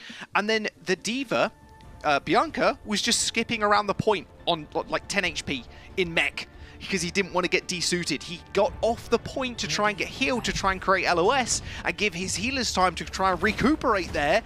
But then the point just disappeared. OT just ticked down. It was gone before he knew it. Well, we have to see that replay on the anti too. This was a nice start. Did that shield break just in time? Oh, wow. My God. The timing? What? I mean, that is, okay, that is just a little bit of luck there too. Come on, let's be real. Just getting that pixel perfect shield break, or like the shield disappearing. Yeah, absolutely calculated. That's a ridiculous anti-nade. My God. That's a 1 in a million shot there. Career experience, you know, paying off, man. He's counting down the seconds the bubble disappears, lands it, and wins that first fight. But look at the percentage for the NYXL. 84%. That's all, well, 83.9% is all that they gained. This could just be over in one fight here for the Charge, and they'll take the series. Literally everything is on the line here for the Charge, especially with the way that they've been performing so far in the series against a team like the NYXL, who finally have been able to find their footing after yesterday's match versus the Fusion. Look at the way the NYXL is already playing this, though. They're managing to make their way over the point, making sure that Rio does not get a tick for free. They're trying to defend this for as long as possible, and Kronk took a lot of damage, so they're going to respect that. Yeah, it's going to be another nano game here for Kariv and Jonak. You see Rio taking a bit of extra free poke. There's the nano boost. They're going to send either Rio in or Choice One in. They have the nano boost to start up that engagement. Constantly talking about it. And there it is. It's going to be Choice One. Obviously popping up as we've seen before. Look at the way he melted down Yakpeng, but that was also helped out by Mondu there.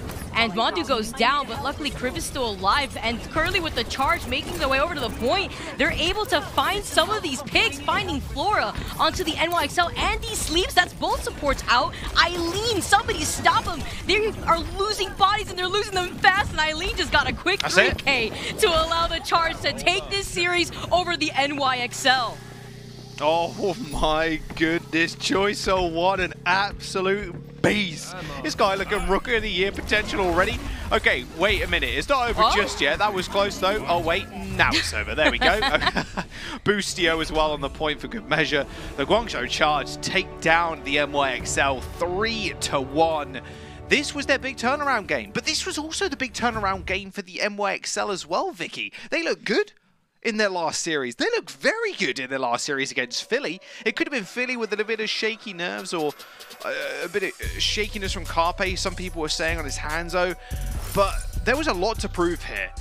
I mentioned how there aren't many games in the season for the teams to play, and the Charge needed some sort of turnaround. Their only win was against the LA Valiant a couple of weeks ago, but now they can finally claim another one against the NYXL, a revitalized NYXL, mind you, as well. Good showings from Choice One, Mandu and Kariv doing their hardest to just pocket him to the high heavens. Charge not looking too bad whatsoever. Flashes of light as well, and hope and brilliance for the NYXL, mind you too. Guangzhou coming in and performing out of his mind on the Widowmaker on the Junkertown. The only map they did take, mind you, as well. I've got high hopes for the NYXL too. Still holding back a little bit. Is it just a flash in the pan? We'll have to wait and see when they go against some tougher opponents later down the line. But Vicky, I think we all know who our player of the match is going to be. Yep, and why don't we put it up on stage here for everybody else to see. Choice One, who has been able to absolutely pop off in the series. We saw those duplicates come on live. We saw how Choice One actually was able to destroy the piece, especially at the very beginning here. I feel like this was a statement maker into what we were anticipating here. With a lot of these duplicates, he got so much advantage off of them. Even at the very end, you made note of it, the Ana duplicate into that 3-man ante, then the sleep at the very end. Not many people could really make that work, but when you talk about Choice One, he is the one that I have my eyes on when it comes to a lot of that. For sure. Yeah, just that extra credit out of the duplicate. Yeah, he's absolutely crazy. There's no one deserving better right now in this series. The Xfinity play of the match going to Choice One.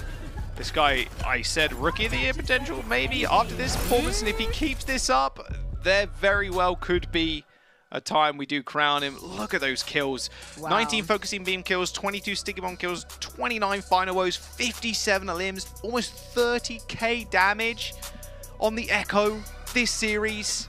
Guy's an absolute nutcase on the Echo. Yeah, that 3-man anti-nade on the Ana, I mentioned it in the cast. Support copies have not been great. That is how you do great work. Copying an Ana. Unbelievable stuff, really. Carrying the charge wholeheartedly. And of course, getting enabled too by Kriv and Manzu, that was a really good synergy that we had seen from the Charge. And I'm really excited to see how this winning the series is actually going to build into some of that momentum from the rest of what we're going to see from the Charge. But guys, don't go anywhere. We're going to be throwing to a short break. When we come back, though, we have some bold predictions to come about us. Don't go anywhere. This is the Overwatch League. The Overwatch League is brought to you by Xfinity, the preferred internet provider of the Overwatch League.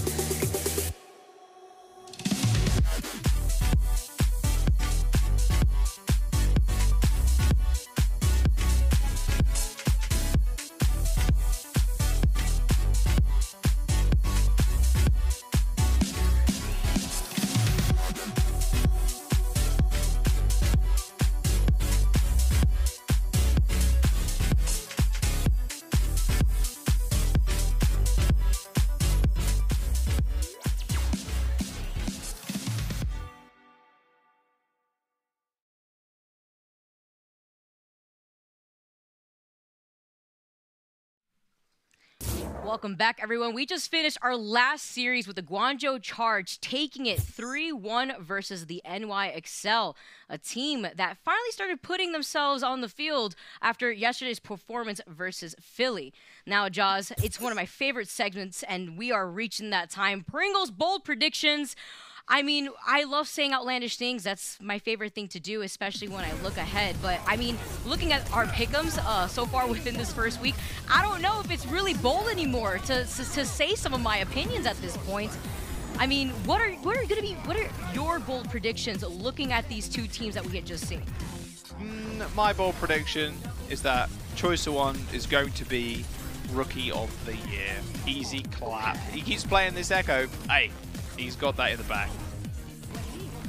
I don't think that's too crazy. I mean, the way that he just played, I totally see that happening. I would say for my bold prediction, I think Juice Jonak is upset, and the NYXL are going to go through another session of boot camp, and they're going to come up on top, maybe get a 3rd seed potentially for this month. A lot better than what we had seen, obviously, last month. That's going to be my bold prediction.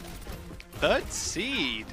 That is pretty bold. Although we have had a day in NA and now almost a full day of upsets in APAC as well. So maybe not that bold. We'll see. I don't know. Why are upsets happening? What's happening? Who's writing the script? Hex, I'm looking at you. What have you done? Dear Lord, it's been a good day, honestly. Like the next series, if this is an upset as well, I don't know what to say. It's gonna be crazy, Vicky. I'm going to wonder who's writing the script out here. Like, because at this point, I'm wondering who is behind the scenes. Who's causing this? Is it just my bad luck where I make these logical picks and then they just get tossed out the window when last month I was just being biased? I mean, now going into our upcoming series, though, Joss, we currently have the Philadelphia Fusion versus the Chengdu Hunters. Guys, that's coming up very soon. Don't go anywhere. That's going to be coming in at the other side of this break. The Overwatch League is brought to you by Pringles. Stay in the game.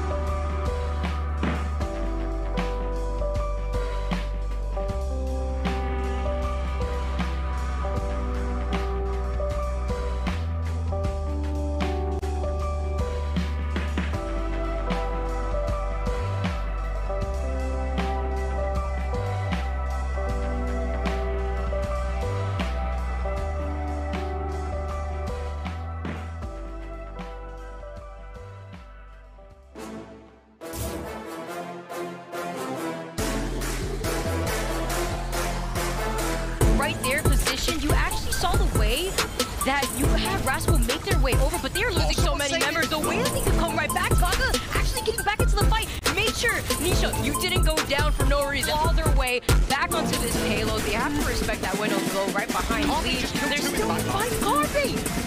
Carpe has been able to clean up this backline, whereas you have Leech trying to put in so much of this work, and they're still finding these picks, Jaws. Especially here that the Bob is going to have to try to attack on some of that damage, and the Gravitic Flux, though, is going to stop Carpe, get that follow. Carpe took a lot of that damage initially, but Elsa also cleans up Rascal. That's both DPS out. Was a big... Oh, that Bob's still from Mana, though. Despite him trying to take some cover. The rocket for Hush. Oh, but he's gone! He's gone! That's sleep! Alarm! I got my eyes on you, and that was absolutely humongous.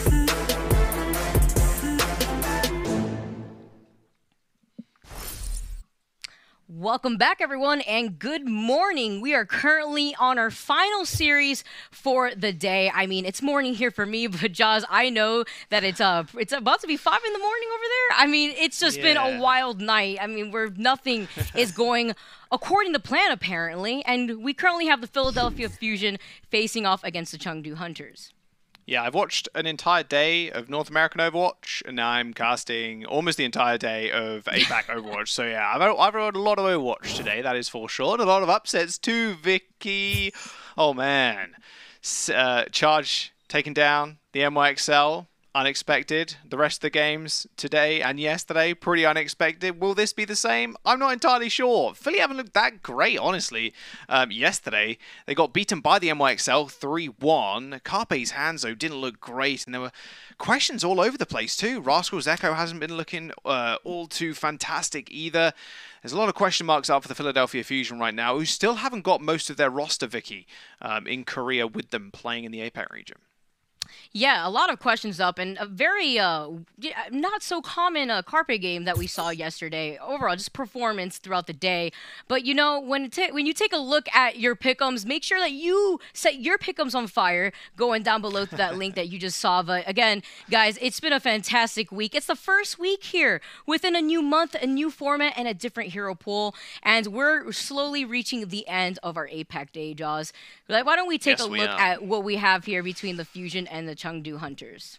Yeah, the Philadelphia Fusion, like I mentioned, Vicky, they haven't got half of their squad. In fact, there are rumors currently Fusion University might be coming back. They posted a graphic or a little video on Twitter, and there's rumors maybe that some of the players that haven't made it to Korea are actually going over to Fusion University. Whether that's true or not, I have no idea.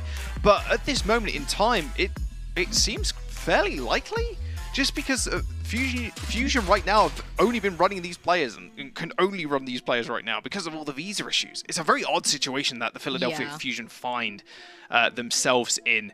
I'm hoping that people like Astro, of course, make it back, Shockwave as well, make it back to the main roster and get the visa issues sorted and get to Korea so they can play in APAC, because those guys have been so instrumental. Funny Astro especially on the Lucio. He is a bit of a Reddit Lucio some of the time, but his stats last season were just unbelievable. One of the most gifted Lucio players we have in the league. Of course, he is currently being replaced by Toby, who's one of the more famous Lucios from way back in the day. Back in Apex, earned himself the Boop God title on Eichenwalde when he was just able to boot people off the map time and time. Again, Carpe sorting his camera. Thank you, Carpe. I see a beautiful face. There we go. Okay, he got it sorted in the end. Yeah, Toby replacing Astro means that Alarm has to kind of build up synergy with him. The Hunters, on the other hand, have had a ton of new players come into their roster too. They've been blowing people out of the water as well. Among, unfortunately, a fan favorite, hasn't seen all too much playtime. Almost no playtime at all in replacement of Gaga, who has just been phenomenal.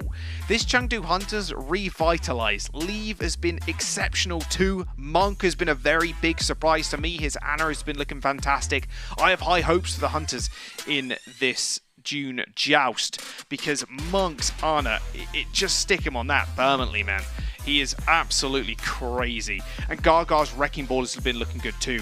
I've really had it in my mind for a while after hearing this hero pools, Vicky, that this is going to be their meta. They can do the ball dive, they can do this Orisa comp that they're running with the ball and the Orisa, but they've actually been sticking to a lot of this double shield or Orisa and X hero on the tank line, and Gaga is just a phenomenal Orisa player too. There's not much this guy can't play.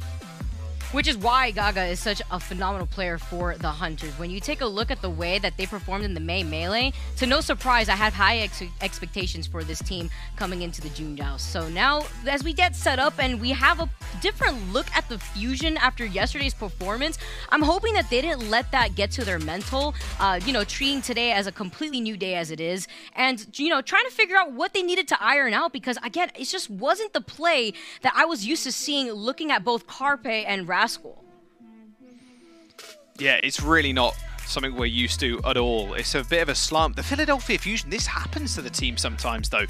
They are the Cinderella team after all. They always come in sort of the second place line, and it's not really where they want to be at all. They need to take the trophy eventually. They need to get there.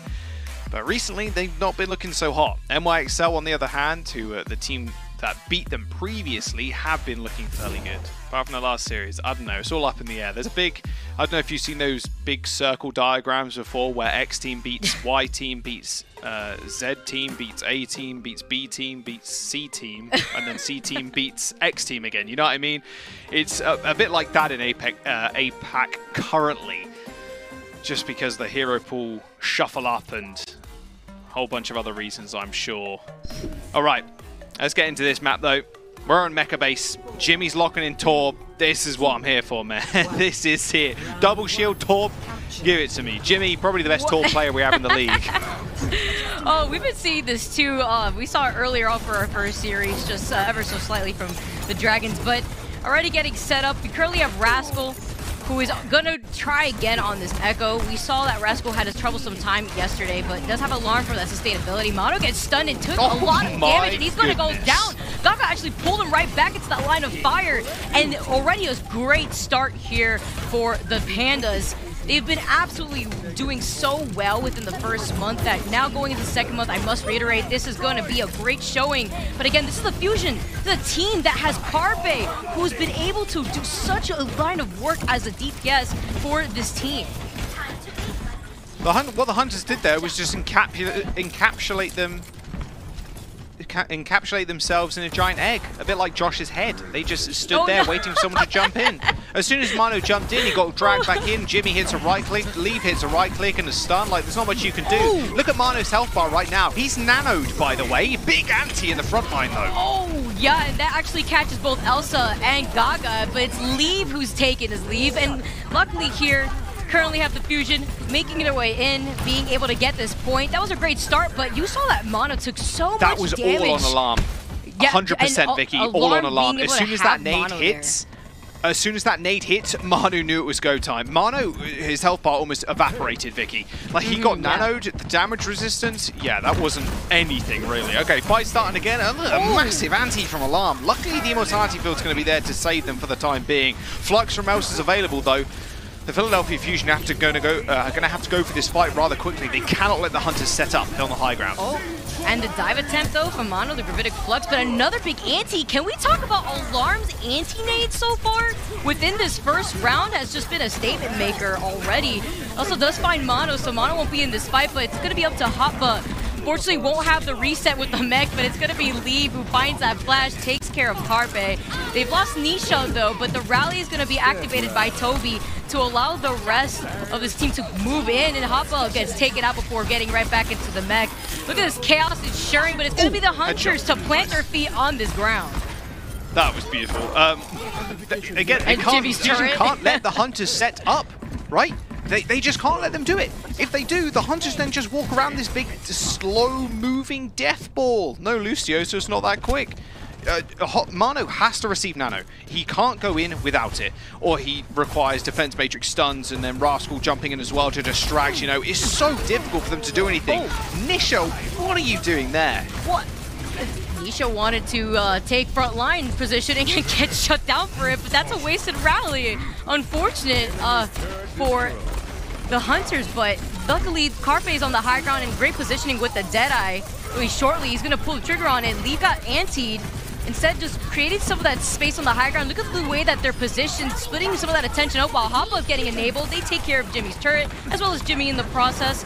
and finding that pick, though, you can already see Rascal's getting repositioned with the Death Blossom. He doesn't get stunned out of it. Instead, Elsa goes down, unfortunately not turning in place. It's going to be Leave who now takes his leave again, and Rascal on the Reaper. He's making his comeback here. He didn't like his performance yesterday, so he has to make up for it.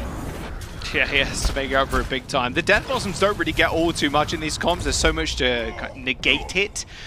But Elsa, unfortunately, Carpe, sorry, wasn't able to stun him out of it. Or Leave, sorry, wasn't able to stun him out of it. So he was just kind of blasted against the wall. Okay, Gaga back on the Orisa. They have the Flux. You see Elsa there flick up with the kinetic grasp to try and stop that anti-nade coming through as well. That was perfect. We're already learning our lesson, especially after Alarm's been putting those antis. Yeah, not going to get anything from the Gravitic Flux. Going to have to back off. Instead, though, the positioning that we currently have, the Fusion holding, has been really working out in their favor, but it's Gaga who finds Mono, the Molten Core, to create some of that space and do a lot of damage, but Jimmy gets anti to get big anti finding 3?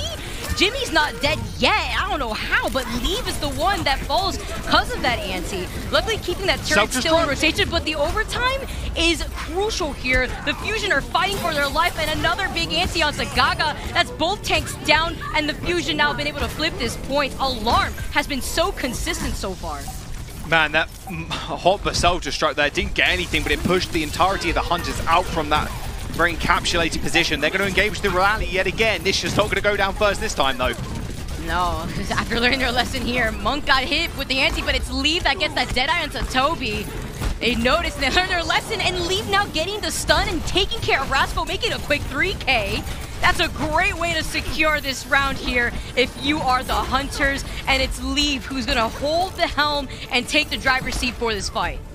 Oh boy, Leave with the 3K at the very end. Nicely done.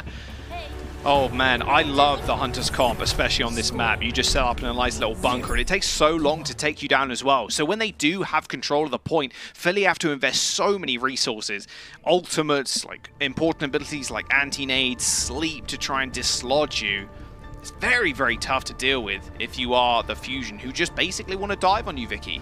They want to send Mono in over and over again with this nano boost, but it's so hard for him to actually survive. And then Hunters were also doing a very good job of stopping Rascal getting on top of them. Rascal was going for these cheeky flanks. He was immediately sniffed out, and as soon as McCree kind of turns towards you as the Reaper, you can't really do much, especially if he's at range. We're going to go to Sanctuary. Slightly different look from the Hunters as Jimmy's over to the Soldier, but still sticking with this double shield. And that's going to be interesting too, because then Jimmy's going to want to get into position right behind Elsa and Gaga. And Rascal also matching Jimmy on the Soldier. The only difference here is Carpe on this Ashe and the support lineup too. And you currently have Mono, who's just trying to get in some of this poke pressure, but the point unlocks very shortly, and you already see the position getting taken up by Fusion. A little aggressive, but this side is going to be controlled by the Hunters, and they're not overcommitting. They're just letting that space go over to Fusion. Yeah, he can't really do much here. He needs to be able to kind of escort himself out. He's going to get dragged back in once again. Mono is going to be able to touch point, continually cycle on it to make sure the Hunters can't touch, but he's going to be in danger. If he steps anywhere near the front line of the Hunters, he's going to go down pretty quickly. Elsa gets naded, but yeah, knocked out of the Immortality field as he gets taken down, and this should be the point now for the Fusion. Yeah, that was perfect positioning too. After the Immortality field, booping them out of it, and it's Rascal who is uncontested over to the side, by the way, getting a lot of line of sight over to the Hunters, and Hoppa getting a quick 2K. Mono wants to put himself on board, make it a 3K though, Hoppa. We have our eyes on you, and currently the Fusion have been able to take this point first, but the way that the Hunters have been playing here, Jaws, they just have to readjust.